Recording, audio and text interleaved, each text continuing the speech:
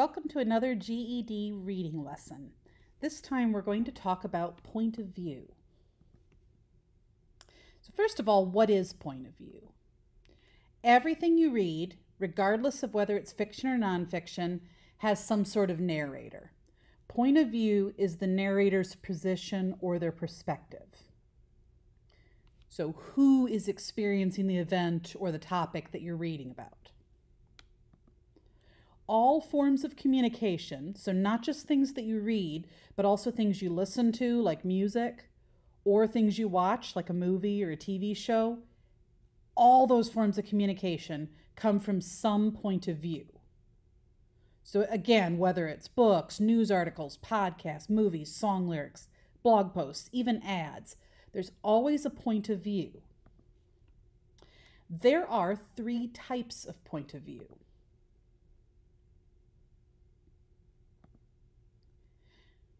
You have first person, second person. I'll bet you can't guess what the third one's called. Just kidding. Third person. So first person, second person, third person. Pretty easy to remember. Here's how they're different. All right. In first person point of view, the narrator is talking about himself or herself.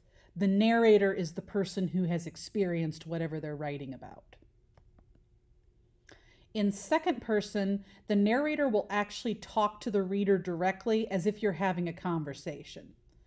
It's different than the narrator telling you about the event. They're literally involving you in the event. In third person, the narrator watches the story, but they aren't actually in the story. They're not a character. The best way to figure out whether something is first person, second person, or third person is to look at what pronouns are being used. So for first person, the pronouns that you watch for I, me, my, mine, myself, we, us, our, ours, ourselves. If you're seeing those pronouns in the actual narrative itself, then this is first person. Now, be careful that you're not looking at what's going on inside quotation marks, because quotation marks are relating to you a conversation. So the pronouns inside quotation marks could be misleading.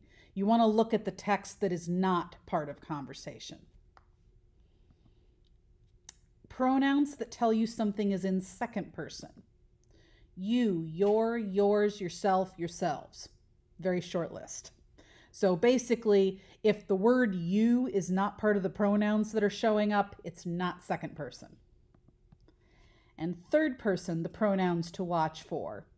He, him, his, himself, she, her, hers, herself, it, its. All right. So first, second, or third, which is it? Well, first you need to determine who is the main character of the story. That's usually a pretty easy thing to do. Like if you're reading the Harry Potter novels, kind of a no-brainer since his name is literally in the title. Does the narrative voice within the story refer to the main character as I? If so, that's first person. So in our Harry Potter example, the story does not say, I did this, I did that. So it's not a first person story. However, if you were reading The Hunger Games, that is written from first person. It tells you, I did this, I did that, I thought this, I thought that. Does the narrative voice within the story refer to the main character by his or her name and or use the pronouns he or she? If so, that's third person. So if we were reading a Harry Potter book, those books are written in third person. They refer to Harry by name when they're talking about things Harry does, and it also refers to him as he. Is there no main character? If you can't find a main character, that could be an indication of second person. Does the author keep breaking the fourth wall and referring to you, the reader? If so, second person's going on. So what I mean by breaking the fourth wall, that's like in a movie where a character looks directly at the camera and they kind of interact with you, the viewer, as though they know that you're there. That's breaking the fourth wall. And so if a book does that and it actually refers to you, it won't refer to you by name, obviously, but if it says, you are reading this and you do such and such, that is second person. Here's another way to think of this. Imagine that you're playing a video game. If you are playing as an actual character that you control and you can see the character's full body on screen, that's first person. So think Mario, Animal Crossing. You're playing a specific character and you can see them completely. If you're playing with a VR headset and you don't see your character's full body on screen and you can interact with but not control the main character, that would be second person. And to date, there hasn't been a really good second person video game created for obvious reasons. It would pretty much suck. It would be really boring. If you're playing as a non-character godlike being that creates the environment or the story that the characters exist within or react to, that's third person. So think a game like City Skylines, The Sims, SimCity. Now, some more information about first person. In a first person narrative, I, in quotes, am telling the story. So the narrator is involved in some way, either as a character in the story or as an observer of the story. In other words, the information you're getting is firsthand information from an eyewitness of the events. Since everything is being told to you through one person's point of view, you are getting their opinions and perceptions mixed in with the facts.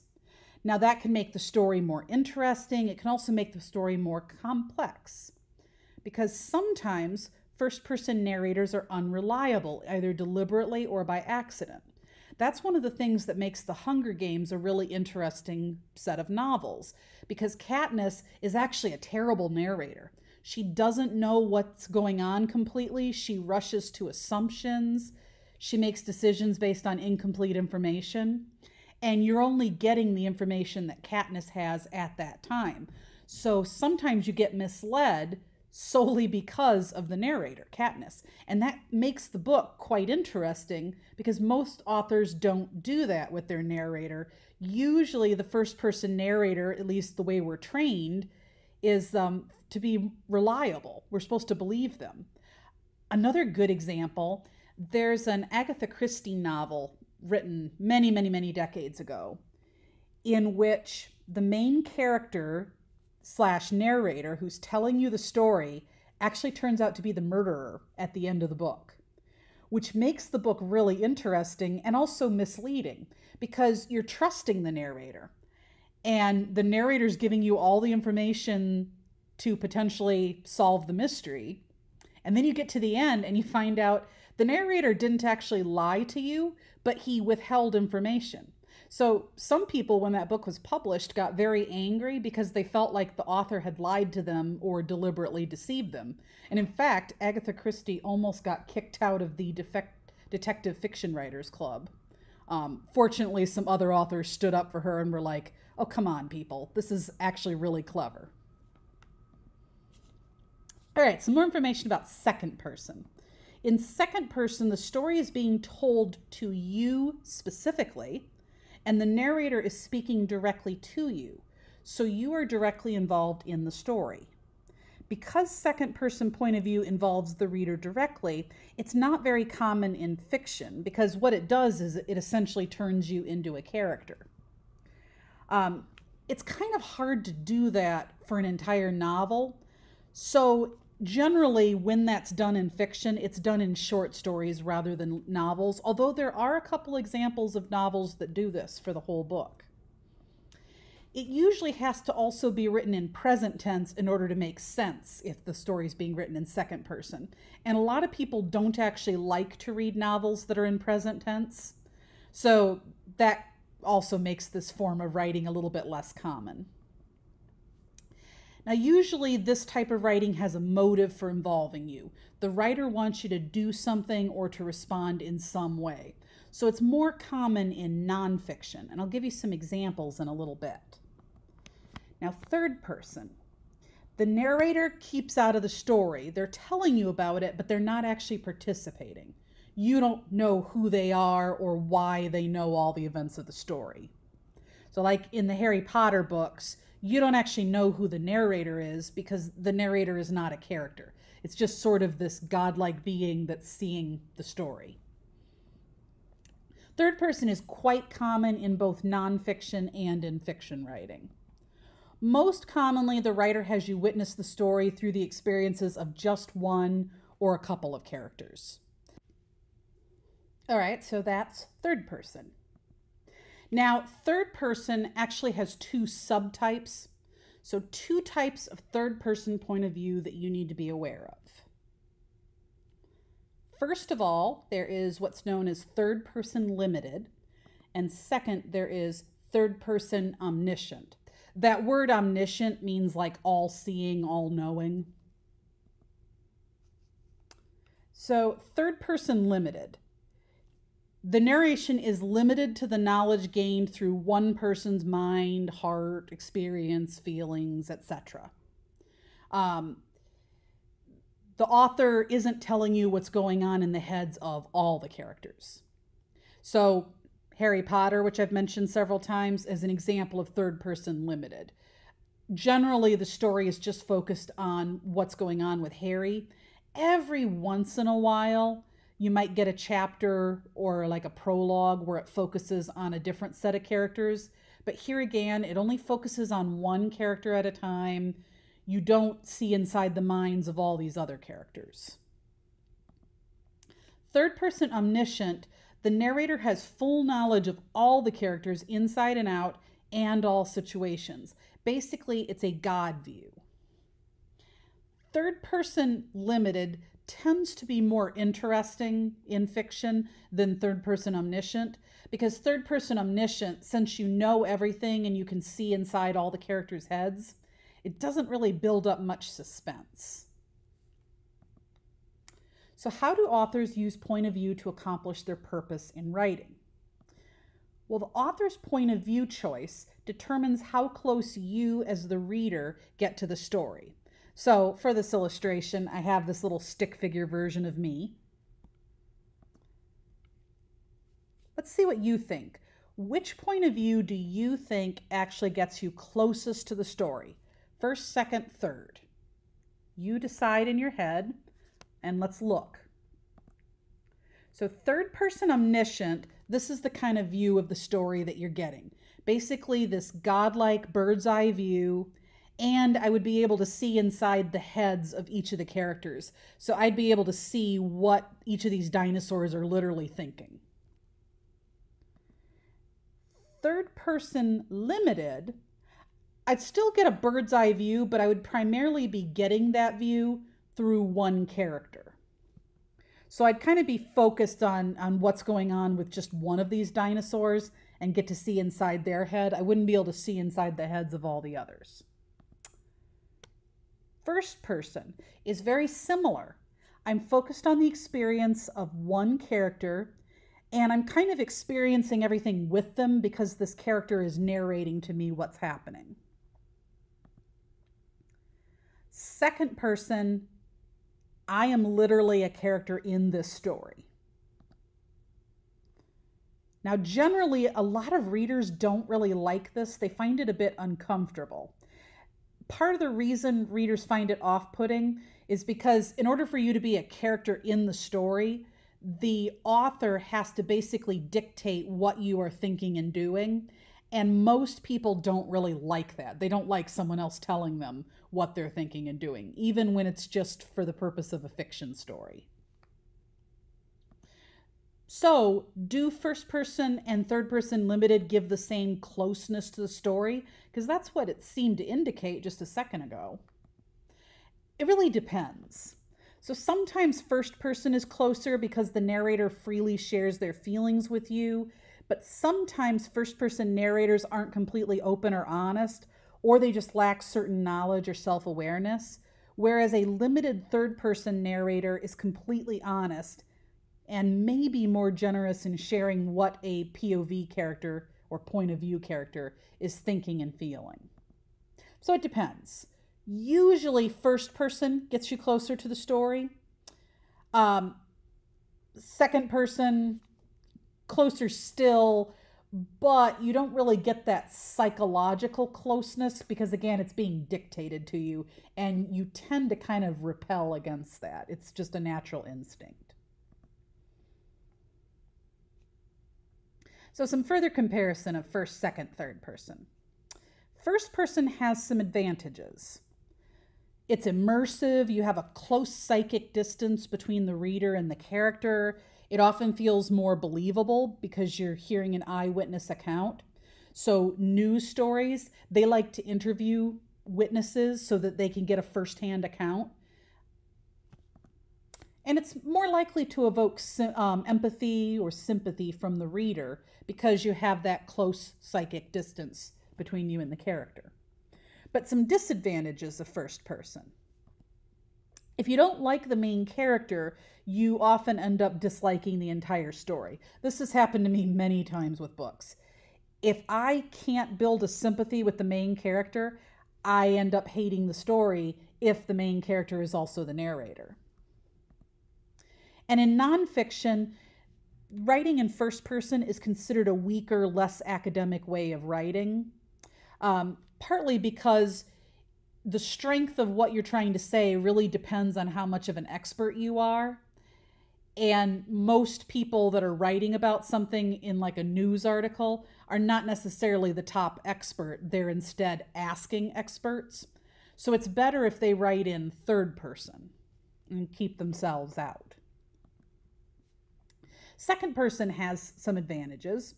The ultimate immersive experience in fiction, you are literally in the story. And in nonfiction, it can motivate or manipulate readers into taking a desired action, which is why they love to use second person in advertisements. But some disadvantages. In fiction, as I've mentioned, the writer is essentially dictating to you your thoughts and actions, which most readers don't like. And if it goes on too long, it becomes mentally wearying. Third person advantages. It's a great way to give the reader a bird's eye view. It sounds more academic in nonfiction writing. And it comes across as more factual, at least factual sounding when it's used in nonfiction. So if you're doing college level writing after you finish with your GED, you're going to want to always write in third person unless you're specifically told to do otherwise. Some disadvantages of third person. Omniscient third person can get boring because it doesn't build suspense as well, which I mentioned earlier. And third person limited can be too limited and leave the reader confused if the author doesn't give you enough information. So some examples. First person, I've mentioned The Hunger Games is a great example. The Outlander series. A Reddit post is typically written in first person. The example I have here is from the thread, Am I the A-hole? Or a lot of times GoFundMe will be in first person. So like this is an example of a GoFundMe where a parent was trying to raise money for their child's college education. Second person, The Fifth Season is a novel written in second person. The Reluctant Fundamentalist is another example. There's not very many books, that is, not very many fiction books that are written in second person. So you probably can go all through a college degree without ever encountering one.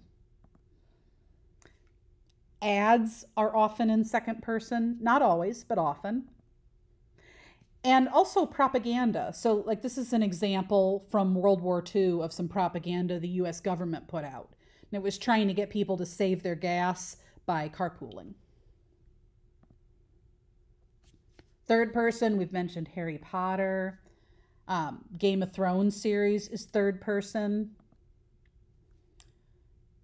Tolkien's Fellowship of the Ring and subsequent novels are third person. Newspaper articles are typically going to be third person, except for the opinion column. The opinion column is usually first person. And scientific papers, those are going to be third person.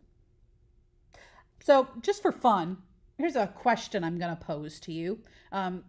This is a Facebook profile from way back in the day, like a decade ago, how Facebook profiles used to look. So this is true. When Facebook first started, statuses could only be written in third person. So it would have your name, and then you would write a status, and it would be something like, Stephanie Lynch is thinking about getting ice cream, or Stephanie Lynch is blah, blah, blah. So you had your name, and then you had the word is. And then later, I believe they took away the word is, but you still had your name, so you basically had to write in third person. But later, as Facebook expanded and it grew, it changed to first person statuses. They took away that limitation. So there is no real right answer as far as I know. I mean, I suppose we could write to Mark Zuckerberg and ask, but why do you think they switched from third person to first person? My personal opinion, I think they did it to make Facebook more immersive.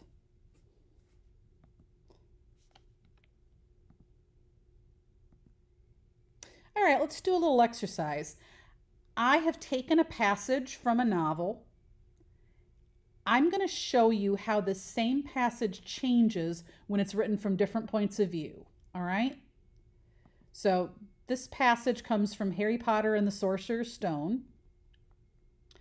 This is the original passage, which is written in third person limited. Look, he murmured, holding out his arm to stop Malfoy. Something bright white was gleaming on the ground. They inched closer. It was the unicorn, all right, and it was dead. Harry had never seen anything so beautiful and sad. Its long, slender legs were stuck out at odd angles where it had fallen, and its mane was spread pearly white on the dark leaves. Harry had taken one step toward it when a slithering sound made him freeze where he stood. A bush on the edge of the clearing quivered. Then, out of the shadows, a hooded figure came crawling across the ground like some stalking beast.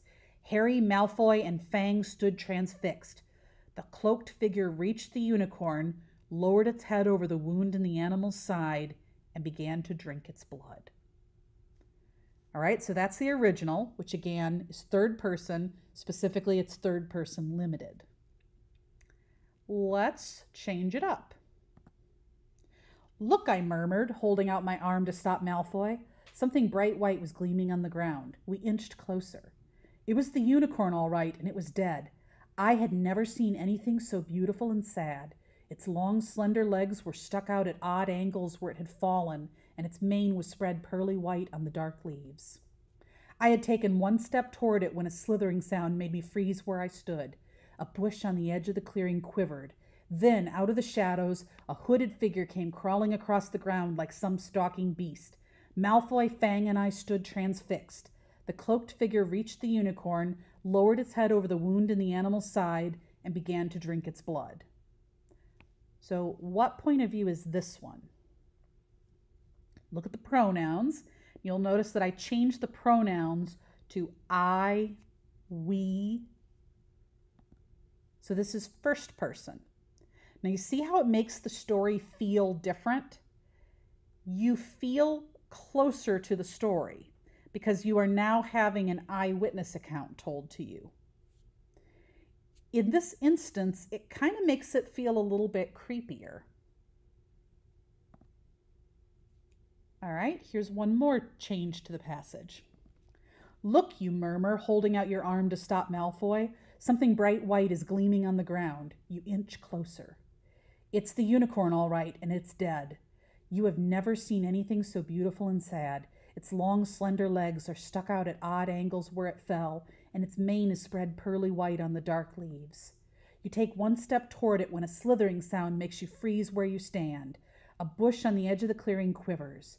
Then, out of the shadows, a hooded figure comes crawling across the ground like some stalking beast. You, Malfoy, and Fang stand transfixed. The cloaked figure reaches the unicorn, lowers its head over the wound in the animal's side, and begins to drink its blood. Now, see what happened with the pronouns?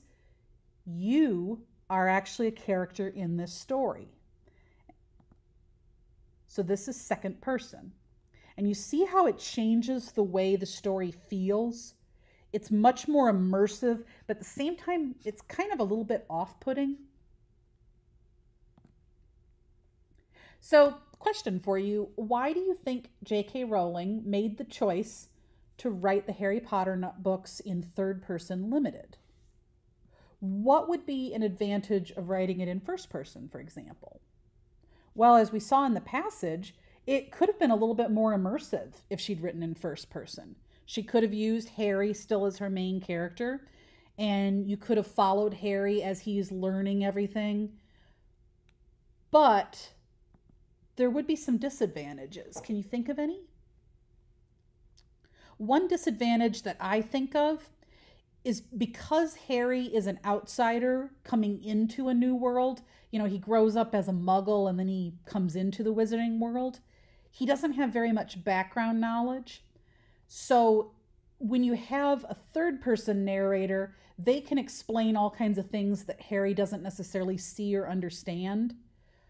But if Harry's your narrator, he's going to be telling you about everything he sees, but you're also going to be limited to his point of view.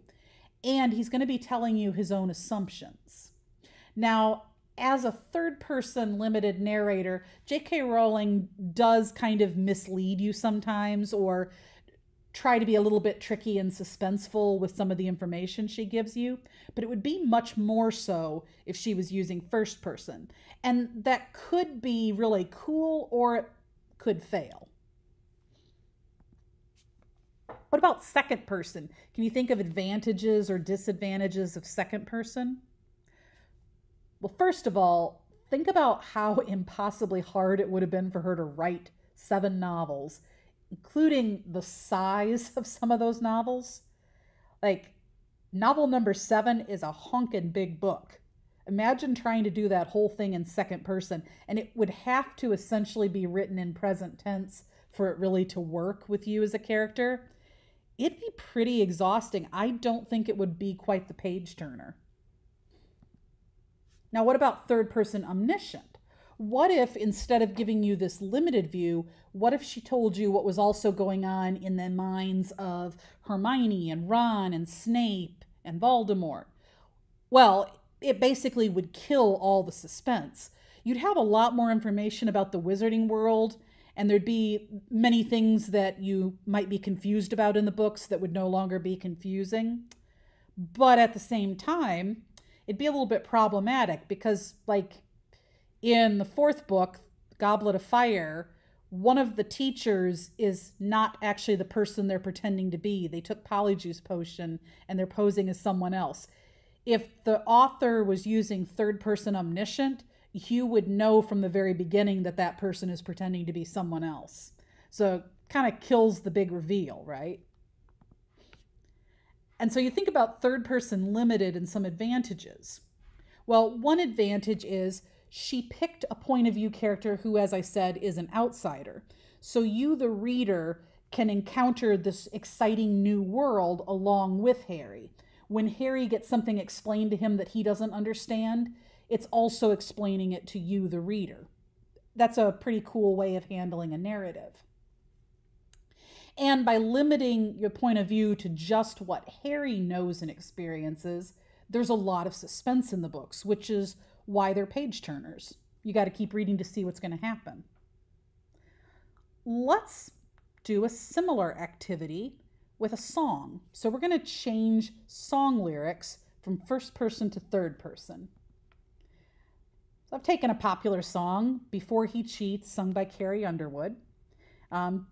Just picked a section of the song, the chorus. I dug my key into the side of his pretty little souped-up four-wheel drive, carved my name into his leather seats. I took a Louisville Slugger to both headlights. I slashed a hole in all 4 tires. Maybe next time he'll think before he cheats. So how do we turn this from first person into third person? Well, we've got to change the pronouns. All right, so here are the pronouns. Now, we're going to leave the pronoun he'll and his and he alone because those are going to stay the same regardless. he is not the main character. I am the main character, or whoever's singing the song is the main character. All right, so what would we change I to? She. What about my? Her. Right? So the second my also becomes her. I, she. I, she. She dug her key into the side of his pretty little souped up four-wheel drive, carved her name into his leather seats. She took a Louisville Slugger to both headlights. She slashed a hole in all four tires.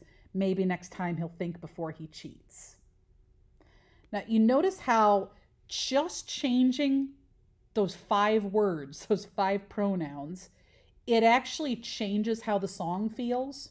So when the song is sung from first person, most people actually have sympathy with the person who's singing. They're thinking, oh yeah, you go girl, you show that nasty cheater, teach him a lesson.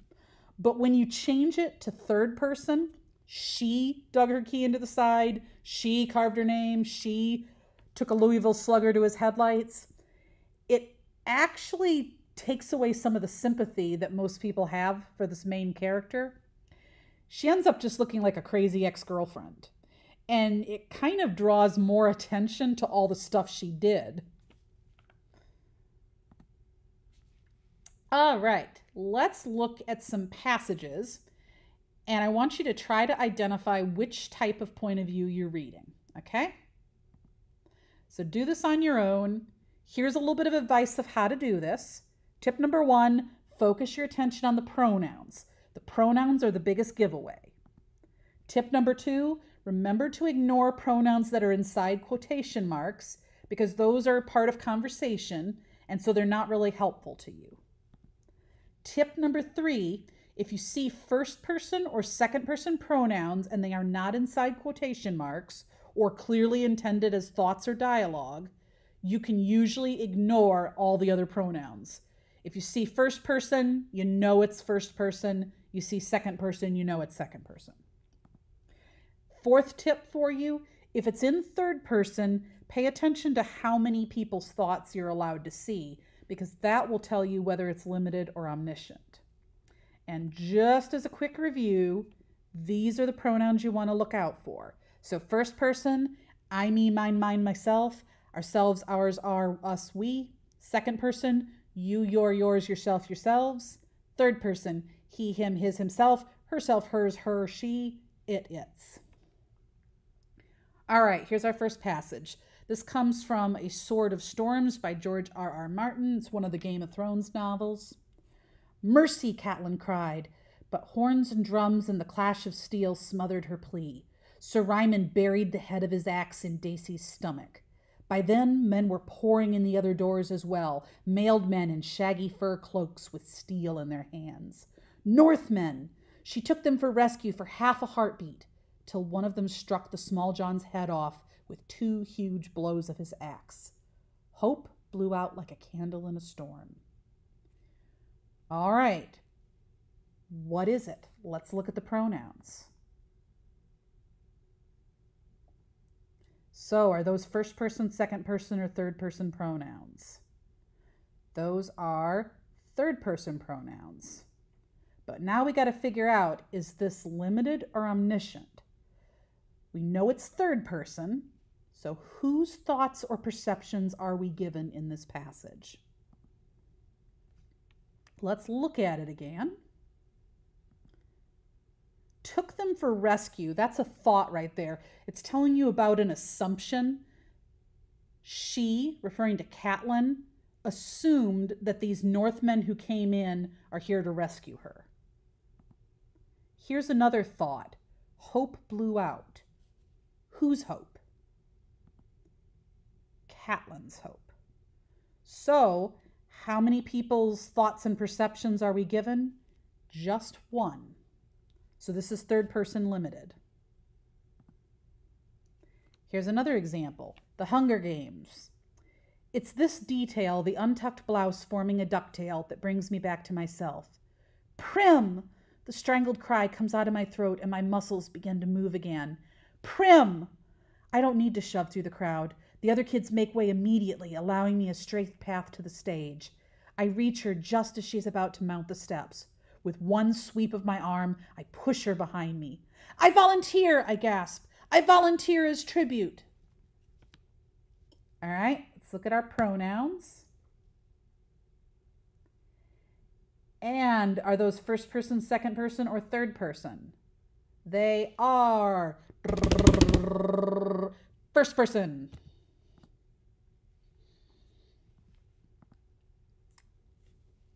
This comes from the 5th season by N.K. Jemisin. You're the mother of 2 children, but now one of them is dead and the other is missing. Maybe she's dead too. You discover all this when you come home from work one day. House empty, too empty. 2 little boy, all bloody and bruised on the den floor. Find the pronouns. And are those first person, second person, or third person? Second person. Hope you're enjoying my little drum roll. All right, here's another passage. This comes from Brokeback Mountain. During the day, Ennis looked across a great gulf and sometimes saw Jack, a small dot moving across a high meadow as an insect moves across a tablecloth. Jack, in his dark camp, saw Ennis as night fire, a red spark on the huge black massive mountain. So let's look at pronouns. We only have one pronoun. So that tells us his, that this is third person, but we need to figure out whether it is limited or omniscient. So whose thoughts and perceptions are we given? Let's go on a hunt and find thoughts or perceptions. So here's one. Saw Jack, and it says what he saw him as, a small dot moving across a high mountain, blah, blah, blah. So that's a perception right there. Here's another perception. This is how someone sees Ennis. So this first perception saw Jack. Who is seeing Jack? Ennis. Now who is seeing Ennis? Jack. So we have third person omniscient because we've got 2 points of view and we're being given both of them. We're seeing inside 2 characters' heads. All right, here's another one. Complicity by Ian Banks. You hear the car after an hour and a half. During that time, you've been here in the darkness, sitting on the small telephone seat near the front door, waiting. You only moved once, after half an hour, when you went back through the kitchen to check on the maid. Pronouns.